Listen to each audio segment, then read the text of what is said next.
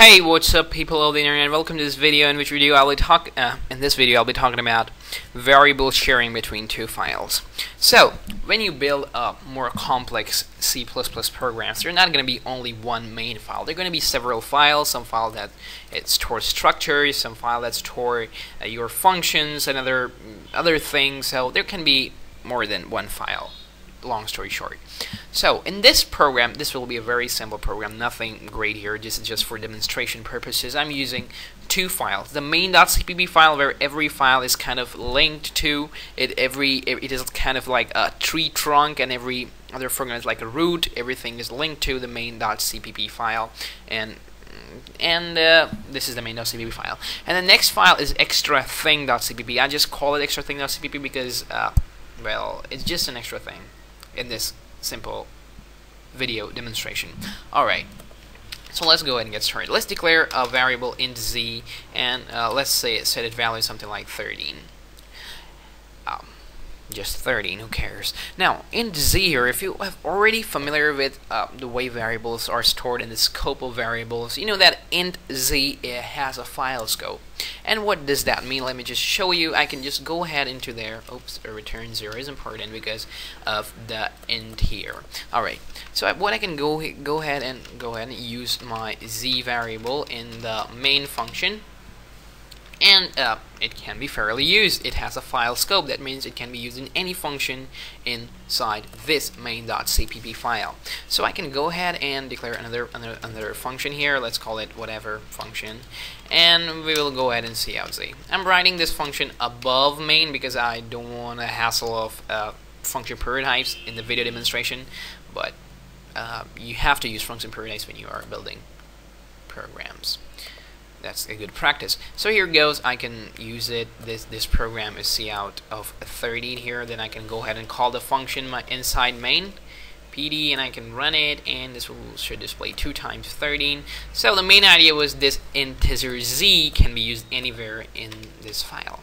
Alright, so let's go ahead into extra thing.cpp, and I'll declare a new function. Let's call it a simple function, and what we're gonna do is we're gonna go ahead and cout z, because you know the extra thing.cpp compiles along with main.cpp. That means can integer z be used in extra thing.cpp? Well, let's compile. Yeah, so before we even go ahead and let's declare this function prototype in the main.cpp, because it's always important to declare a function prototypes here.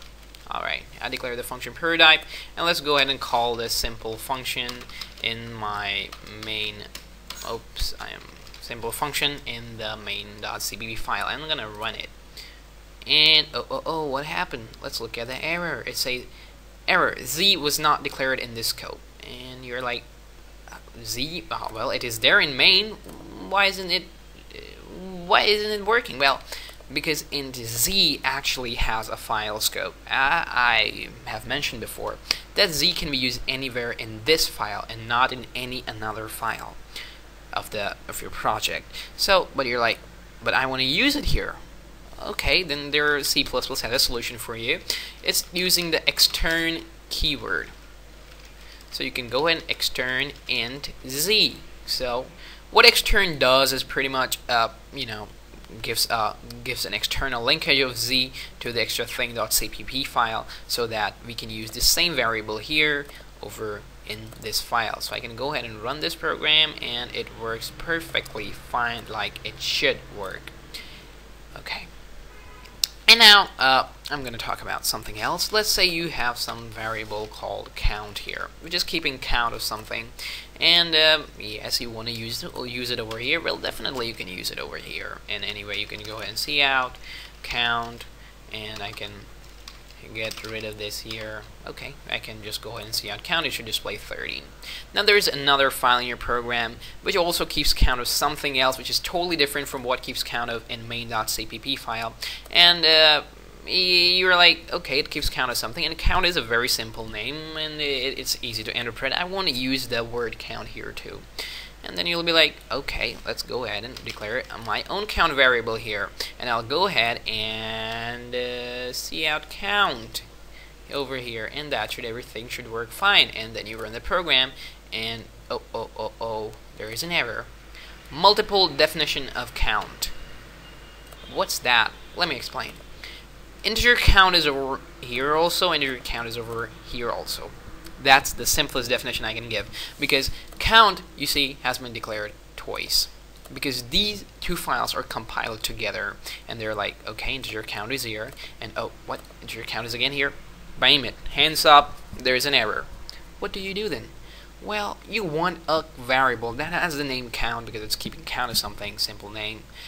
And you want that variable to be known to only this file.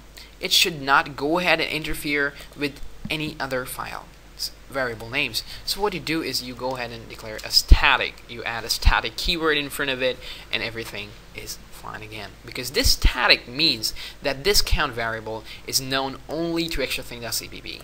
Main.cpp has no idea whether extrathing.cpp has the count variable in it or not. Every static variable inside extrathing is static, which means that it is inside extrathing.cpp. What happens in Vegas stays in Vegas. Nothing goes out here. Similar thing. If you are already experienced, if you already have a knowledge about how variables are declared stacks and statics, you might wonder, like, but static is a whole different thing. Well, yeah, it's a whole different thing. I mean, when you have automatic variables and you in functions, which has a function scope, and then you're like, when you add static, it is stored, it has a file scope. Then, well, I'm talking about intermediate viewers. If you are a beginner and you don't know what I'm talking about, doesn't matter. All right, and then you're like, okay, static means it has a file scope. But let me explain. Even if I remove static from here, in count will still have a file scope. Even if I put static here, it will still have a file scope. So when you add static in front of a variable which has a file scope, it means that it will be known only to that file. It covers the variable inside it. It is not visible to any other file. So let's go ahead and run our program, and everything runs perfectly fine. 0 and 13, because this has an value. Let's give it some value of 45.